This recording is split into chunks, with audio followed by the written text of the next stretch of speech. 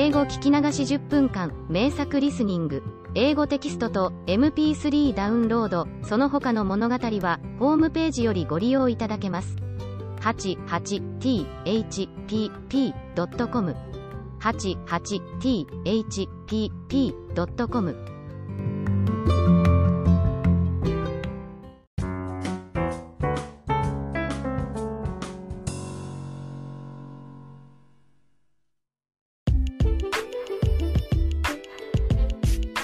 My parents married by an arranged marriage. Marriage used to be a knot between two families, not individuals in Japan. A mutual acquaintance introduced my parents to both families with their photographs. Although my parents didn't like each other, the tie as the family seemed favorable to their parents. My mother agreed with the marriage very unwillingly after the fortune teller said that she would handle money by $1 million if she married my father. As for my father, he reluctantly obeyed his parents' decision because he had never said no to his father in his life. A month after the wedding, my mother decided to leave my father because she couldn't stand to live with his parents any longer. She went back to her parents' home, but her father didn't allow her to come back. She had no place to go and gave in to her dismal marriage. And I was born. I wasn't the result of a happy marriage, but I embodied my mother's resignation.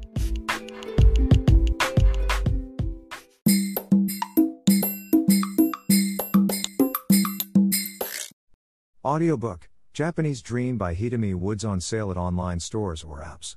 Apple, Audible, Google Play, Nook Audiobooks, 43 available distributors in total.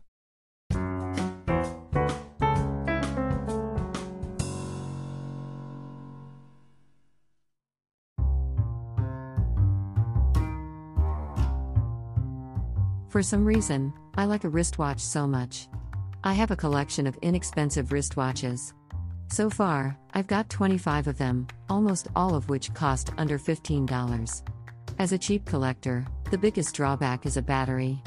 Having the battery replaced at a clock shop costs about $10, which is sometimes more than the price of my wristwatch itself. To solve this problem, I started changing the battery by myself several years ago by getting some basic tools for that. A battery for a watch is available on the internet only at around 40 cents, and replacing it by myself makes a big difference. While I've replaced a watch battery regularly, I found it really enjoyable.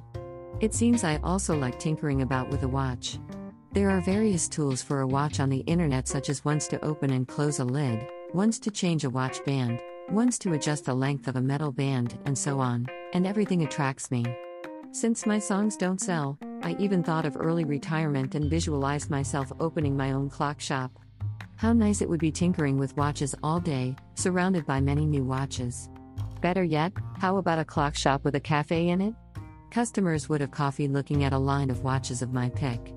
But the watches would keep reminding the customer what time it is, and the restless ticking of their second hands would make them rush.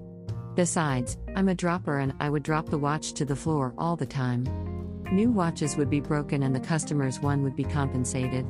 In addition, I have a germ phobia and couldn't stand touching someone's belongings, which would make it impossible to replace a battery in a customer's watch. Above all, people usually retire from a shopkeeper and then start music.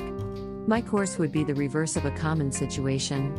Incidentally, I'm a little astigmatic and no good with tiny parts. I'd better restrict myself to a battery change of my own wristwatches.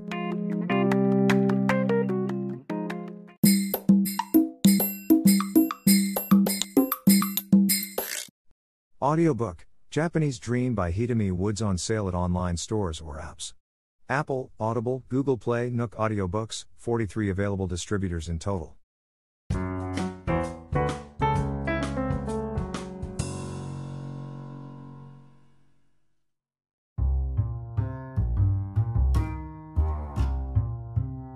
Before I began to replace a wristwatch battery by myself, I used to visit a small mom-and-pop clock shop. It was diffidently situated in a nook of a supermarket. Although the supermarket had fairly many shoppers around, they just walked past the clock shop and seldom got in. The shop looked near deserted, and I often saw an old couple who kept the shop nodding off over the counter. The old man was a typical bull-headed craftsman. He never pitched or chatted friendly to the customer, but worked on a watch intensely and precisely. All his tools looked as old as he himself was, having used for who knew how many years. Every watch of mine I brought there was a cheap one, and yet he treated them as if they were high-end watches. One of my wristwatches has a peculiar shaped lid, and when I brought it in for a battery change, he closed the lid with his own hands by taking 10 minutes since his tool was too old to deal with the shape. When I brought in an apparently broken wristwatch, he poured a mysterious liquid inside the watch and dried it with the ceiling light by standing on the chair to reach up the light for 10 minutes. The watch started ticking again magically and has been in top shape since then. I had never left the counter during his work because I liked to look at it so much. Everything he was doing to a watch attracted me immensely. I would even gaze at a simple battery change with fascination. He would use a wearable loop, clean the lid with a tiny brush, open it, take out an old battery with tweezers, bring a new one from behind the curtain, engrave the date on the battery so that he could evaluate its duration on the next change, put it in, close the lid with his old tool, and set the time with his wristwatch. Sometimes he found a tattered water-repellent rubber ring inside my watch, but he never pressed me into buying a new one. He just picked up torn pieces with his tweezers and put them back in as they had been. His most strict instruction to keep watches was to separate them from appliances at least 10 feet. It's difficult in my small apartment, but I still keep my watches as far from appliances as possible. He also told me repeatedly not to place a watch close to a cell phone. I've changed my wrist to wear a watch to my right, as I use a cell phone with my left hand. Eventually I moved too far away from the shop and couldn't visit anymore. And I started replacing a battery by myself. I mimic his battery change with much more primitive tools. Probably I like to see his work because of his passion and earnestness for a watch. I wonder how he's doing and miss him.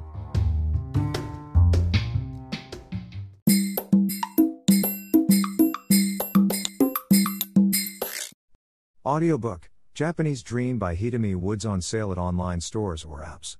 Apple, Audible, Google Play, Nook Audiobooks, 43 available distributors in total.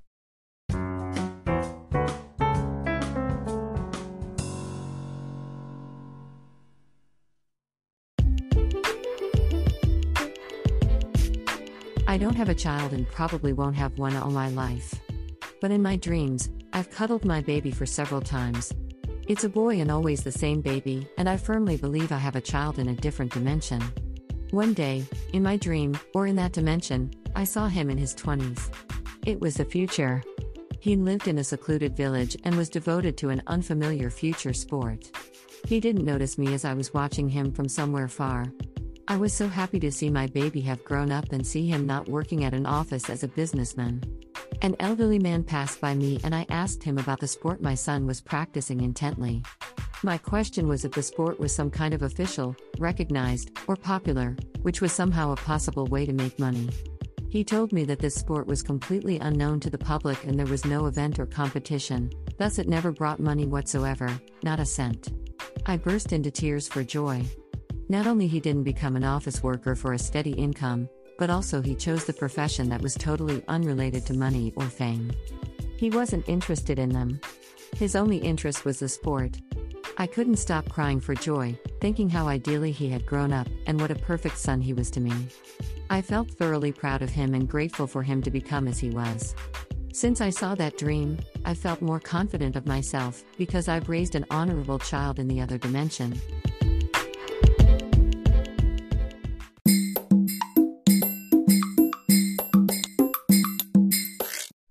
Audiobook, Japanese Dream by Hidemi Woods on sale at online stores or apps. Apple, Audible, Google Play, Nook Audiobooks, 43 available distributors in total.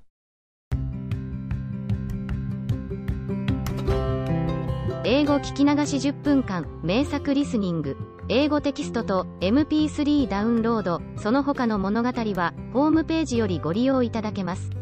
88thpp.com88thpp.com